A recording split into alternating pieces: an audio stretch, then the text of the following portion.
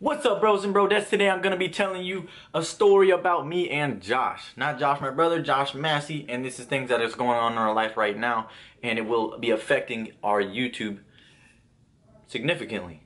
So, me and Josh both have jobs, and our schedules are a little different from each other. I get off around 5, 7 every day. He gets off around 9 every day.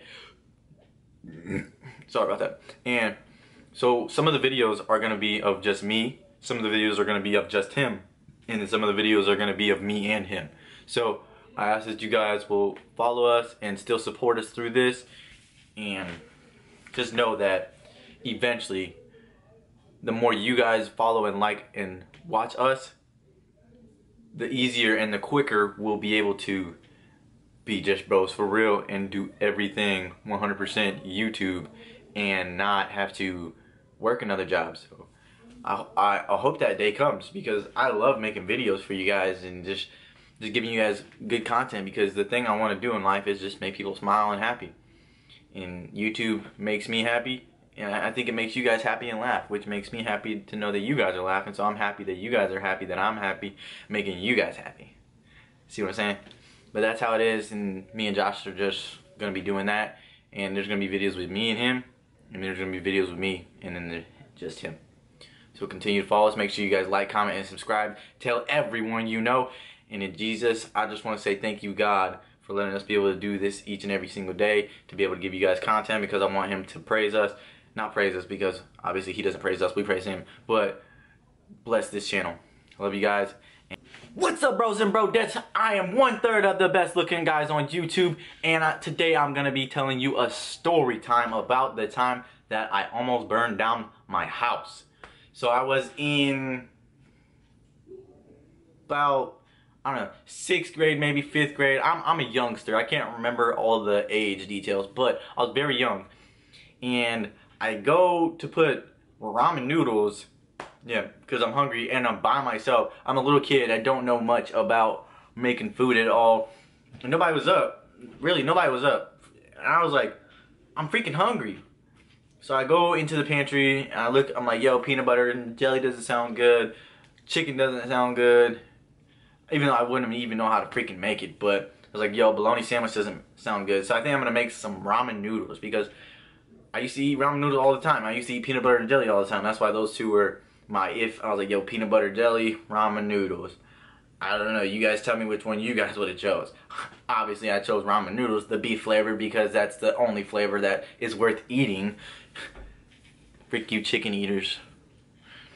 But so I didn't read the package and I didn't know basically how to make it. I just seen like my stepdad make it before, and I was like, yo, he put it in the microwave, and there was also a time where he put it in the oven, and I was super young. I was like, yo, I'm not messing with the oven, so I'm about to just throw it in the microwave.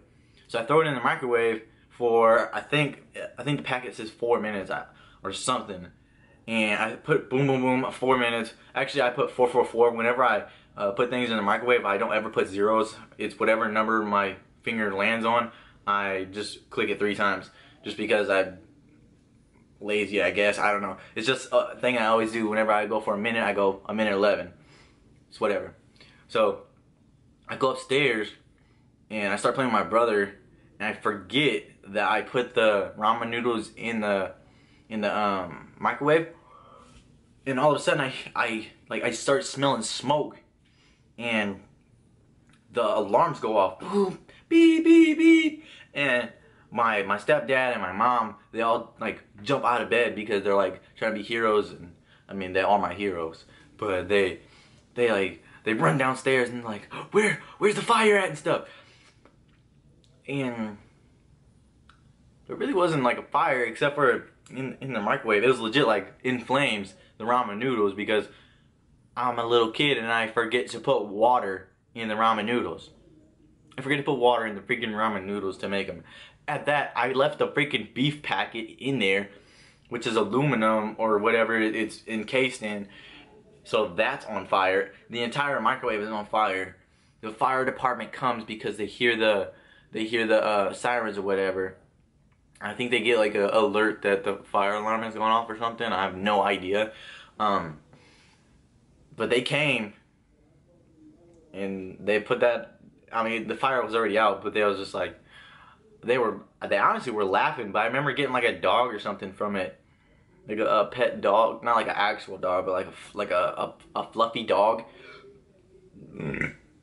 and they were just like, actually when it happened, I respect this. My parents' first reactions were to run upstairs and grab us and be like, "Yo, get outside! There's a fire!" And keep in mind, we're all little and young, so we're like, and we start crying and stuff. And I was like, I was crying because I was a little baby back. Wuss.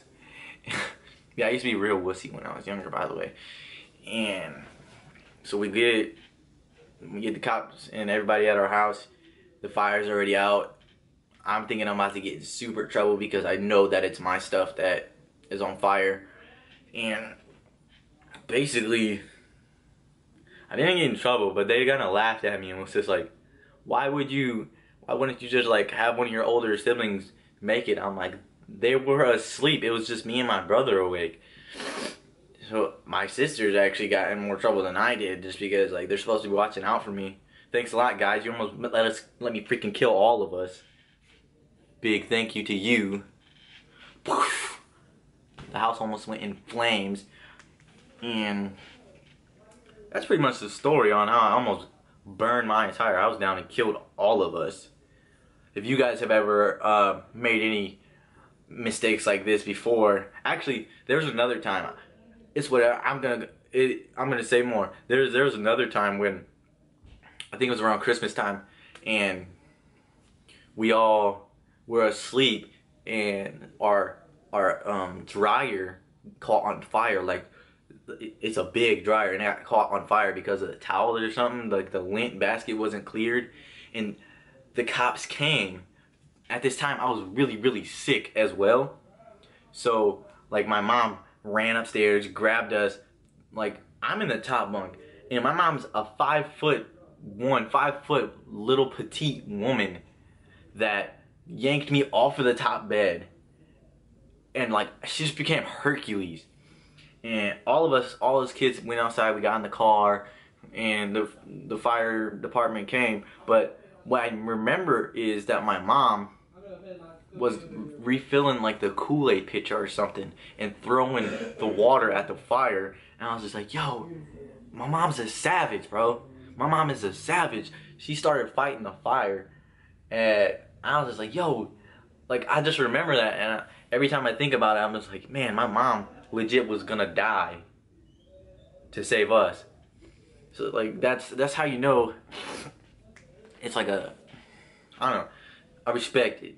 That's how you know like your mom will actually be willing to die for you, even like through the good times and the bad times when you guys argue with each other. That's what I remember. I'm just like, it's okay. Like my mom like almost killed herself trying to save us, but our dryer caught on fire, and man, I keep burping. And the fire department came in. They came in with the big hose, and I almost, for a long time, I wanted to be a firefighter, and I thought about really doing it just because I saw them like I was like, yo, they're heroes. They are heroes in a way. They are heroes. So I respect fire departments. I respect the police, except for when they do dumb things and try to like come at people the wrong way. Those are the cops I don't like. But yeah, almost killed us. Almost killed us. And my mom saved us twice. She's a monster. Shout out to you, Mom. I love you. Make sure you guys, actually, I don't know, I may or may not put her, no, I'm not going to do that, because then she's going to call me and be like, why are all these people, like, DMing me and stuff? And I'm like, Mom, I put you on a video, and she watched our video, so she probably will see this video and be like, well, I don't recall all the, she's going to be modest and stuff like that, but don't let her lie. And, oh, dude, I'm about to fart. Oh, it's a baby fart. It's probably going to stink, though. Make sure you guys like, comment, and subscribe. And like I said, every single video we're going to be doing this. Make sure you guys go show major love to us every single day, because we love you guys and we want to give you good content.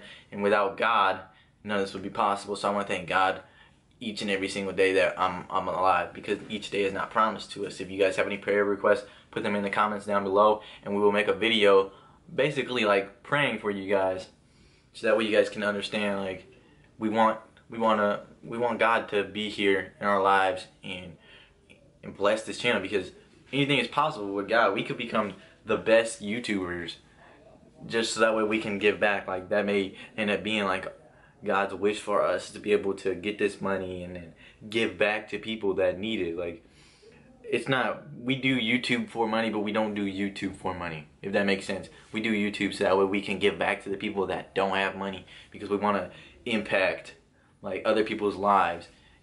And that's just how we feel. Like, we always, me and Josh, I remember we went to McDonald's, and this old guy, he came in as we were walking out, and he was like, can you guys spare $5? And I remember me and Josh are just like, we're weirded out, because I don't think we ever been asked before. But like, then we were just like, oh, I'm sorry, we don't have money. And I knew dang well that I had the money to give it to him, and I ran back inside because I felt really bad. Like, I felt like, yo, this is wrong. I have the money, why not give it? So that's how it is gonna be with like YouTube and stuff. Like, if I have the money, I'm gonna give it. And I bought him a cheeseburger, a big chocolate brownie, and I could tell it made his day. He smiled and actually told me a little about his life. And I felt bad for him, but I also felt good because I felt like I had done something great. If you guys have almost burned down anything in your life, put it down in the comments below, and I'll comment back to it myself, or Josh will. If you guys do good deeds, let us know about those, like something that you've done unselfishly. But without further ado, I have to go. I'm out. I love you guys.